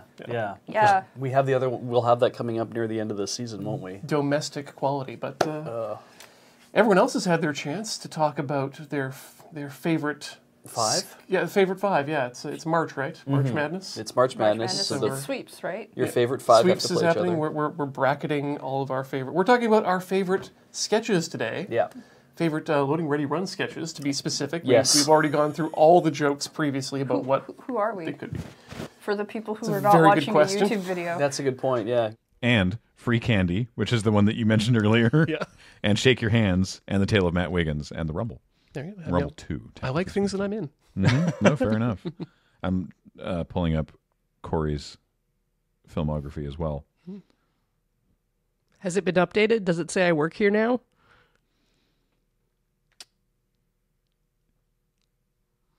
Yes. No, it is. This is not up to date. The blurb is not up to date. He's currently most frequently seen co-hosting I Horner. Wow. So no, to answer that question, Corey, your first non-Desert Bus related sketch, because again through season 7, 9, 10, there's Desert Bus ones, would be The Wire. You hear that? He's on to us. But how? We sweep this place for bugs every week. Hey, you guys didn't see anyone suspicious come in here, did you? No. Okay. Which is the season 11 sketch where... Oh, yeah, I remember that. Yeah. Cameron is wearing a wire, talking to Beej and Paul? Yeah, I'm like the... You're the mafia guy. Yeah, or Beeges, I think, and then I'm the assistant. Or anyway, Yeah. whatever. But yeah, you're like one of the like behind the scenes people, because like at the end it cuts to them. It cuts to like the supposed van. Yeah, the or agents. whatever. They're getting like makeup done or whatever. And they're like getting their makeup done and everything. Yeah, the agents are James Nean.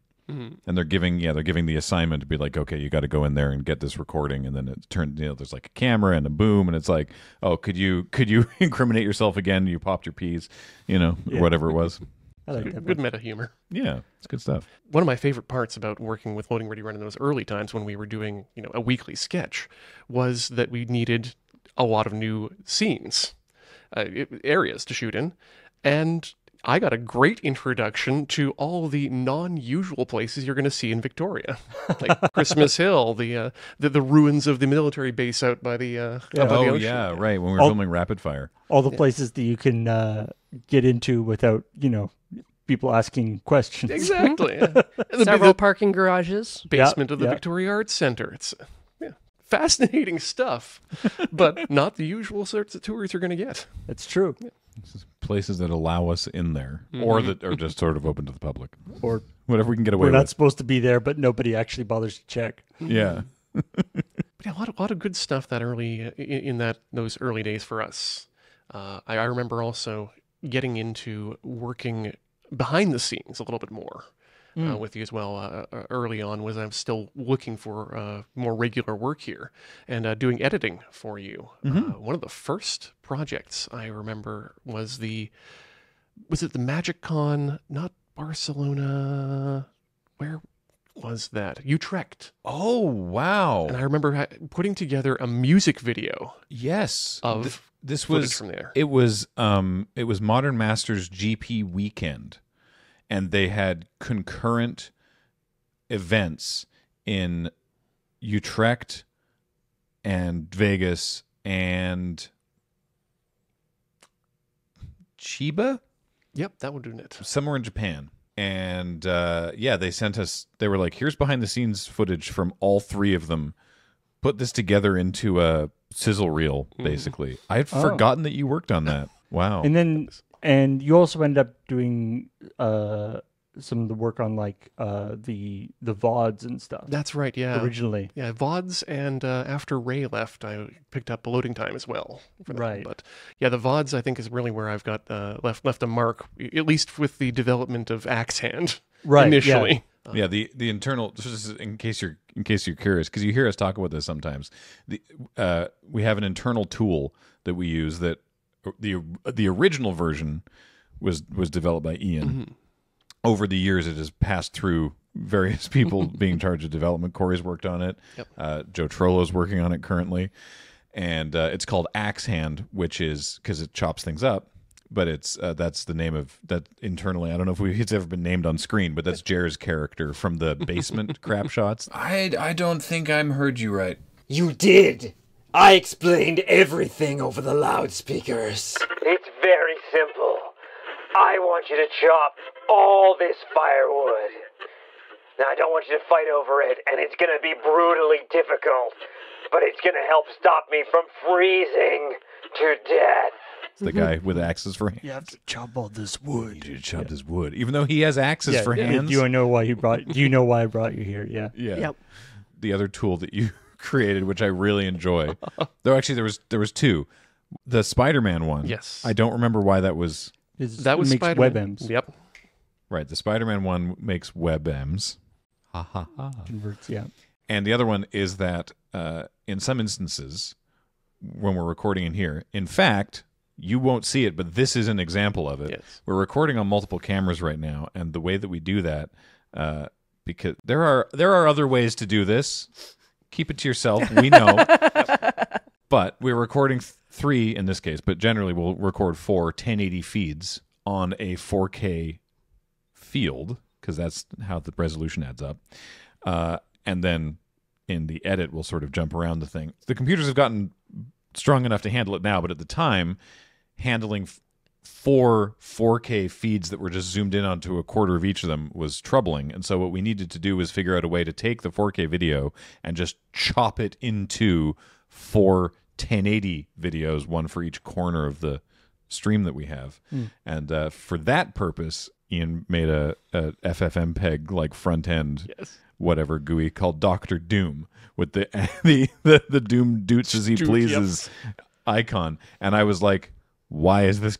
I was like, the Spider-Man making webams I get, Ian. Why is this one Dr. Doom? Well, it splits up the Fantastic Four. Because it splits up the Fantastic Four. You missed one. You missed Aunt May. I do not remember Aunt May. She makes pie for you. What? She makes MP4s. I had no idea what this one was. I don't think I ever interacted with Aunt May. Damn. Yeah, I didn't get much use, I think. These are really good. Anyway, yeah. So that's been very useful. But yeah, now thankfully the computers, generally speaking, can actually handle. Yeah. Thanks M1, Apple Silicon. But yeah, there was a reason for putting Axe Hand into development initially, because I was tasked with catching up with putting all of the VODs online. Yeah, we were real behind. That was a real slog of a process normally, because it involved loading it into QuickTime Player and finding the cut points manually, which would involve either scrubbing through it or watching it at a certain speed and find the in point, find all the cut it, outs, find the out point, cut it out, move on to the next one, then save it, wait for it to finish saving, otherwise it's going to chug too long. And just being able to automate the cutting out of the commercials speeds things up immensely.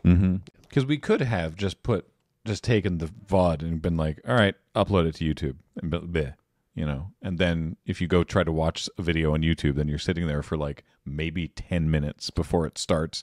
Chapters didn't exist on YouTube at this point. And, so you got to like skip ahead, and then the person's like, all right, I'm just going on a quick 2-minute break.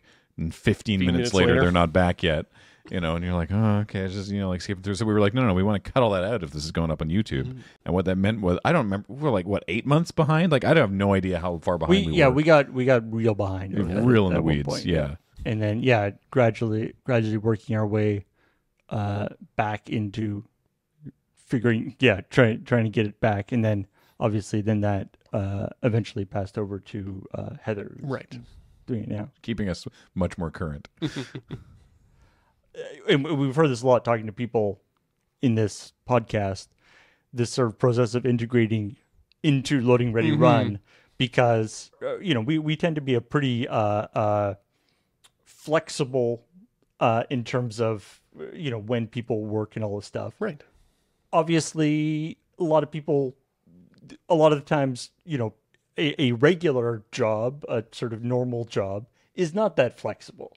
And so, you can't just be like, oh, I'm, doing, 10 hours a week for Loading Ready Run, and I'll do 30 hours a week for the job, and then I'll slowly, I'll just start doing 15 and then 35, and like just slowly work my way over. Like, most jobs don't have that kind of flexibility to them. And so there is this aspect. And we talked about this a little bit when we were talking to Bij and Heather, is that we were at a point where we knew that, we had Graham and myself and James and Kathleen, and we sort of knew that we needed at least one more full-time person. Right.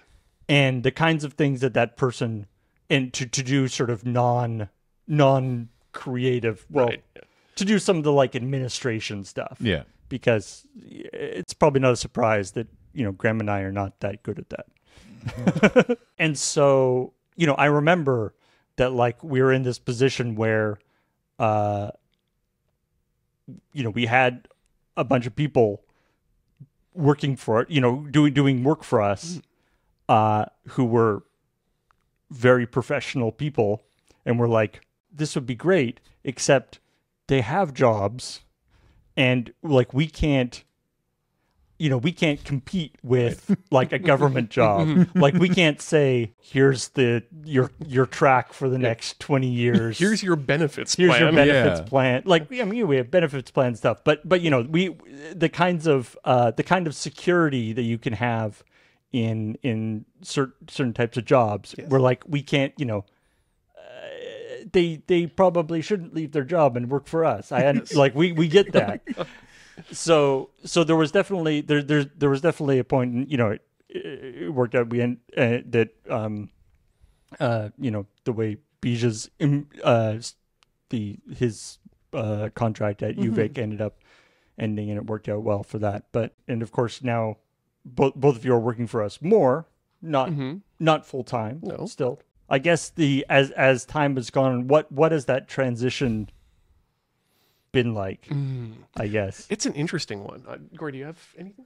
Well, when we moved here, you were starting to shift into streaming, which, other than the filming, has a bit more structure to it. It's just like, this is my time slot. I show up and do the thing. I did the Heather method of joining my partner on his stream until I got a little more exposure and did a little bit more eventually. And then in 2018, at the beginning, I quit my full-time job due to burnout, and now I'm just kind of like part-time doing streaming mostly.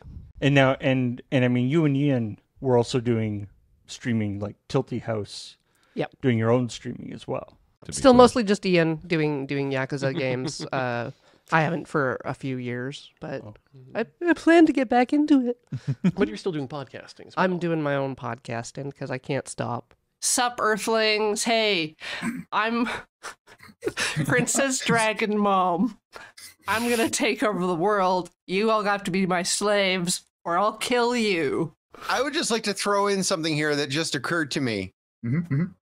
Can we assume that George R.R. Martin... No, we cannot. This is not where the mother of dragons came from, Josh. Won't stop. And I guess because of your background in the video game industry, it seems like you're the one who's always like on the the ear to the ground on like, this is the new indie game or the new interesting title that everyone should check out. Yeah, but now Steam gives me those stats. It's like, you've played 100 games this year. I'm like, oh no, that's only Steam. Oh no. 2, 3. As long as Itch.io doesn't start giving stats, you'll probably be okay. Oh. For me, it's been interesting because I've been trying to maintain a full-time employment of some sort continuously, as someone who likes to be able to live in a place with a roof and whatnot. So yeah, it's been interesting trying to balance the work with Loading Ready Run with that over time. It was it was easy when it was more piecemeal work with the Métis Nation when I was still moving here, but then I moved into a role with Elections BC. And let me tell you, when you're looking for a flexible job, do not work for a organization that has a set event every 4 years that is their entire raison d'etre. Because you are very much on call for a lot of that. Yeah, I remember during election season, like during the actual BC election, it's election season coming up. You were working real hard. Oh yeah. I like to joke that I have 3 jobs here. Well, not here, but in Victoria. I've got my full-time job with the government, with Open School BC, doing layout there, and I still love doing layout. InDesign is what I want to pilot every day. But 2, come here and work with Loading Ready Run in the evenings, which is incredibly creatively fulfilling. Get to do streams, get to do sketches, get to do light editing every now and then. And then, running a home, cooking food, managing, cleaning, managing what goes on there. I thought your third job would be taking care of the crows. Oh, yeah, I mean, there's that too. But homemaker's a real job. Yeah. It takes time. He's made friends with a local group of birds. That can be an entire segment on its own. Yeah. Let me pitch you a series later. Okay, cool. Those of us who don't have a sort of 9 to 5 Mhm. corporate job, there's the stuff with like, flex days Mhm. and things, right? And so we know that is a thing, and so we'll be like, hey, we need to shoot this. Would this be something that like could Ian be involved in this? Yeah. He's got flex days, right? Yeah. That's a thing. Whatever that means. What are those? Those means that he can sometimes do stuff. So I know sometimes we're like, hey, this would be great, and you're like, I can't be there because I have to work. We're like, right.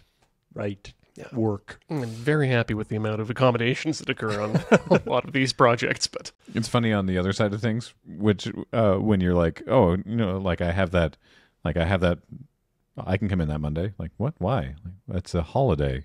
Yeah, yeah. And the rest of us are like, oh, is it? It's Victoria Day. Oh, oh, well, good for Victoria. Stat holidays. They don't happen on the internet, so it's true. They don't happen in real life either. I even ran into that working in Alberta while living in BC, because like family day's on a different day. So they'd be like, why aren't you here? I'm like, it's a stat holiday. And they're like, are you sure? Years ago, I don't think I mentioned this story, but this is from the period of time when I was working at the tech startup. This was after there had been some executive shakeup, and the executives now all lived in Seattle. It was like someone former of Microsoft and former of Starbucks, and they all lived in Seattle, and the company had gone through different hands, and the rest of us were all just like, what the hell is happening upstairs, right? And it was Christmas, and typically Boxing Day is not a day when people are expected to do stuff. We do our Boxing Day stream because we hang out, which is it's entirely optional, by the way. But we like to hang out and have food, and we do our little stream and everything, and people enjoy that, and it's like a fun thing that we do. But if you're working like a tech job or a corporate job or whatever, generally, while not strictly speaking a stat holiday, commonly Boxing Day is not a day of work, right?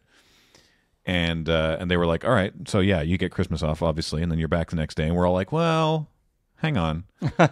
And they thought we were, and I quote, a bunch of lazy Canadians. Wow. Because we were like, well, typically, people so some of the more senior people in the Victoria office sort of, took the brunt of that, where they were like, okay, I'll phone them. I'll phone them. And like called in and were like, hey, look, you got to give these people Boxing Day. They won't be happy. You have to just you have to appeal to the stereotypes. Be like, look, we'd love to come into work, but the dog sleds don't operate on Boxing Day. We had a snow one. We talked about it earlier about how Victoria shuts down in the snow, right? We had like a foot of snow overnight, right? And so some people who lived further afield were like, I can't get to the office. Literally. And working remotely was like not nearly so common in those days. And they were like, where the hell are people? And we're like, literally can't. The buses aren't running. The roads aren't plowed.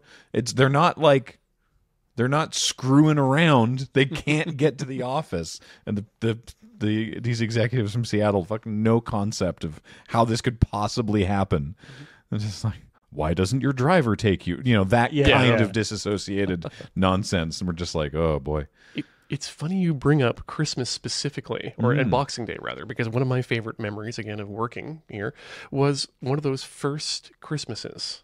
I think it might have actually been the first one. We were here in 2014. You and I on Christmas morning. On actual Christmas Day. Yeah. Yes. Yeah. At like 7 a.m. going out to take these shots of a dead Victoria downtown. Oh, right, for the Rumble. For the start of the Loading Ready Rumble 2. Yeah. It was like some real 28 Days Later nonsense. I've never seen downtown Victoria so empty. And I probably never would have seen it like that. It was really cool. So yeah, it was because Ian had a car. Yep. And I was like, hey, can someone take me downtown with the camera? I just got to it'll take like 15 minutes. And it was quick, but it got some really cool shots to use for the beginning of the Rumble. Yeah, just like abandoned downtown Victoria. It was really neat. There was the like Ian Horner stream. Use your B button to rescue the children. The space children. And then at a certain point, we decided that we didn't want to, the sort of individual streams wasn't the best idea. So we sort of moved into a different system with the streams. And we started doing the Tinker Tailor Solder Fry stream. There's a thing we need to make with like a thing sticking out. Okay. I brought Forbidden Knowledge. Ooh. Reader's Digest. Wow. Woodworking tips from a book. Wow. How did that sort of come? I mean, I guess you wanted, how most streams start, you wanted to do that. Yeah. And I wanted to do that because of a history in my life of, I'm a 4-H alumni. And some of you out there may know what that is. It's a youth group internationally for generally agricultural work. You know, you learn how to do animal husbandry. You can take care of a cow for a year and then sell it off. It's a way of teaching leadership, responsibility, and skills to youth. But of course, it extends out into things like photography, science, rocketry. It's for everything, not just agriculture. But sort of hands-on, like practical stuff. Exactly. Yeah. The 4-H's, by the way, head, heart, health, and hand. Of how one is going to serve their community through these. Failed that trivia question. But that's baked into my blood. And one of the mottos of 4-H is learn to do by doing. And so I wanted to bring that sort of that spirit, that message to a greater audience over the internet. That, hey, let's try to do something. There were a lot of things at that point. It's like a let's play was a big idea at that point. I thought, let's not aim for success. I mean, let's aim for success, but we don't necessarily have to hit that. What's important is that we're trying, we're learning as we're doing. And I'm really happy with a lot of the stuff we've done on the program. We've had failures, we've had successes, we've had some very long, drawn-out projects, but I'm really proud of that program, and really proud of bringing people on and getting them involved and doing things too. I feel like it's gone through, sort of different slight changes in sort of tone, I guess. But yeah, I personally enjoy it too. I think it's a nice thing to sort of expand the scope of what, particularly in the case of streaming, sort of what Loading Ready Run streaming, along with, AFK and Friday Night Paper Fight, and so it's not just like video game stuff, and then also the art. The Can't Draw Horses Club. Can't Draw Horses Club was an excuse to finally bite the bullet and try some stuff. Just make like little bits of incremental progress. Oh, my sandwich has arrived. Can't Draw Horses Club, of course, is your art stream. So, what was the impetus for that? I would like to learn how to draw, and I have no reason to practice. Often there's a fair amount of debate about the names of new streams. You were like super. The Can't Draw Horses Club. You like that was there from the beginning. Yeah, you knew that was going to be the name. Build a stream around that. That was a friend in high school. We used to like sit in a circle and joke and be like, "We're in Can't Draw Horses Club. We got jackets." And we didn't actually have jackets, but the name has just been in my head. And I asked them if I could use it, and they weren't upset. I think horses are considered sort of notoriously difficult. I remember my brother in like elementary school, they had to draw a horse, and my brother was being very uncooperative, and like he didn't like the teacher or whatever, and so he just drew like the butt of the horse, like the back end of the horse. Because they were like, you could draw, just a part of the horse if you want. So he just did the butt. Yeah. The horse's ass. Yeah. People send me now just like comic panels and things that are just jokes about how horses are hard to draw. Like there's just memes. Nice. Yep. Their knees are weird. Bags of meat on fingers, aren't they? Yep. They probably think your knees are weird. Probably. I don't know. I guess so. Well, I mean, actually, their knee is higher up. Like, they have a really short femur, so it's, like, in their butt. And then the rest is just ankle. Wow, thanks. That's why it bends that way. Oh, I hate it. Huh. We mentioned earlier the sort of you being the one with the ear to the ground on new indie games and stuff, which I assume is helpful for the other show that you're involved in a lot, which is Talking Simulator. Oh, Yakuru, yes. It is No Nut November. That's why. Oh, yeah. Everyone No Nut made it November. illegal Yeah. to nut Yeah, in November. Even the abbot. Yep. No Nut November dates back to the 12th century, actually, when foraging your pigs on nut was forbidden. Yep. On the Lord's land. Quite, because then I get to sort of show people the variety and scope of what you can do in a game and like maybe what you shouldn't do. I like those lessons. What makes a good talking simulator game? A game that tries something. Like a lot of games, they're just someone else has already done all the work to solve how that game should work. Like if you want to make a match 3 game, this is how it does. But if you want to make a game about like an existential crisis, how do you do that? How do you communicate through visual interactive elements and audio what it's like to doubt your existence or be afraid of death or things like that? You know, fun stuff. You know, it's funny because it's the same thing that Paul and I used when we were doing Unskippable. It's the same thing that Alex and I find when we're doing Watch and Play. Is the sincerity is important. If someone makes a game where it's like, haha, I'll be the meme game, check out my hilarious comedy, that's so just profoundly irritating to play on Watch and Play, and it's not enjoyable, and it's not funny. It's never funny when they're like, look at what a meme lord I am. But when someone is like, no, this is my opus. This is like I'm pouring everything into the world building of this game, and it's so bad. And it's like, but you have so much you have so much going on in your head. You currently are wildly unfocused. This game is hilarious to play for the wrong reasons. You got to try again. You want something like, or not even like a meme game where they're like deliberately being funny. There's also just like games where, you know, it's just like an asset flip or whatever, and you're just like, it's like, okay. It's just there's no passion, there's no vision. Yeah, you're not doing anything interesting with this game, even if it is sort of competent. Yeah, it's just like, you know. I do firmly believe that games like asset flips have value in the culture, in that like, you have to make garbage. Right. You have to make a lot of garbage. You have to have the tools to make just absolute trash in order to learn the lessons to make the good things. I mean, so many times on Watch and Play, Alex and I have been like, all right, look, this is a fine school project, or like, this is a great learning experience. You shouldn't be selling it for $5. You shouldn't even be selling it. You should be doing it and learning from it and then making something better, but you should not be charging people money for this. Or if you're coming up with a game, if you're coming up with an interesting concept for a game, or what you think is an interesting concept that isn't, you know, the art direction and the stuff, then like, you know, it's like, okay, I'll just load in a bunch of assets that I grabbed because that's not the part I'm interested in. You have to have something there. Yeah, it's hard to make games. It's hard to find collaborators to work with. If you're like a programmer, finding an artist that'll do stuff for free because you have no money is just hard.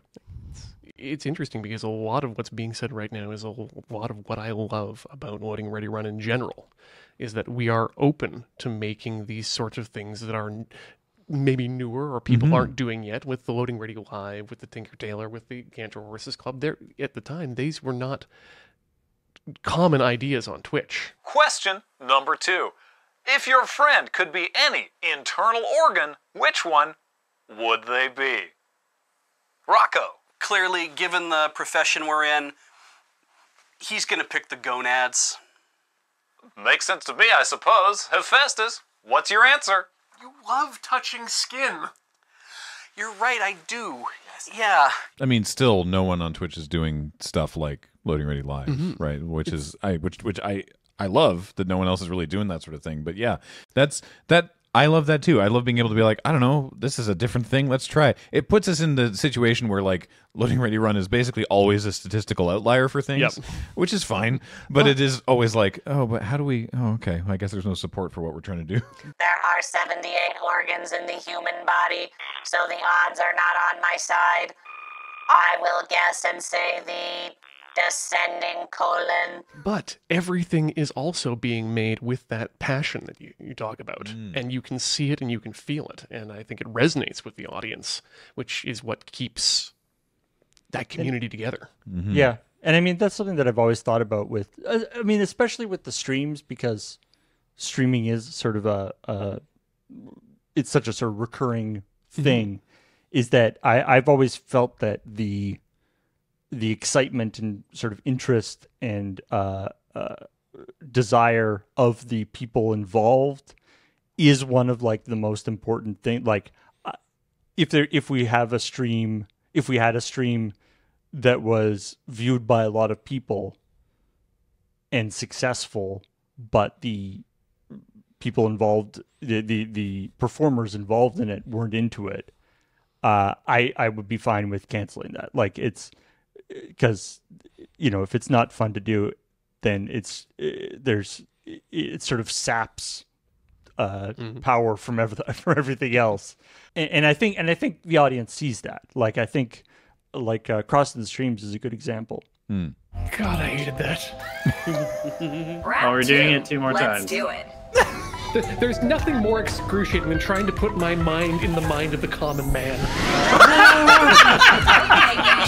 Take a break. Is that's a show that has sort of come in and out of usage, and originally, like, we were doing it, you know, for a long time, and then it kind of fell off, and it came back during the pandemic, but and it kind of fell off because we found that, you know, when we were going like, okay, what do we want to do for this week for Crossing the Streams, there'd be like maybe 1 or 2 people would put up their hand as like, oh, this game looks kind of interesting, but nobody was like really like gung-ho for it. If we don't want to do it, there's other stuff that can go in that slot. Yeah, like, we don't have to do it. Let's not push this thing.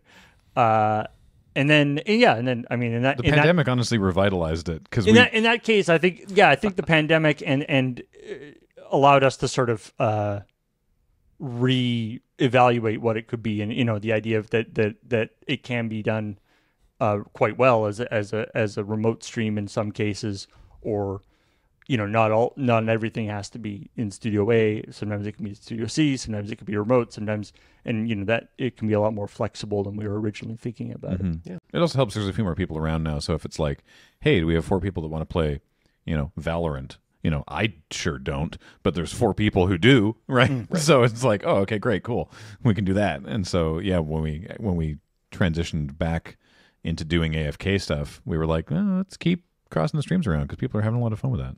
So that was nice. Oh God, we were talking earlier when we were talking about the concept of this podcast about the escapist news networks. Not the Escapist News Network, the Escapist Film Festival. Yeah. That I think we were both contemporaries in. Right. This is something I only found out about a few years ago. Yes. So you entered the Escapist? I had also entered the Escapist Film Festival because I was fresh back from Japan at the time. Yep. And thought, hey, maybe this is time for me to branch out into video, because I was doing video podcasts in Japan, and thought, hey, let's try doing a news show about Japan, just short little comedic looks into Japanese headlines, like fluorescent tube wrestling, and and the robotics competitions that occur there. And did it in the style of a 1950s news radio, with the whole black and white, the flying across the pond from north. Hey there, Joe, what do you know? Here's some news you can use. News from Japan. Didn't get picked up. Probably for the best, but the fun thing is, like, now that like, you know, we know Russ pretty well, who was the video content guy at the Escapes at the time. I know that he was probably like super into the like 50s radio host thing. Yeah. Oh no. Like, that's totally his aesthetic. I bet he was probably like, this is great, and the publisher is never going to go for it. Yeah.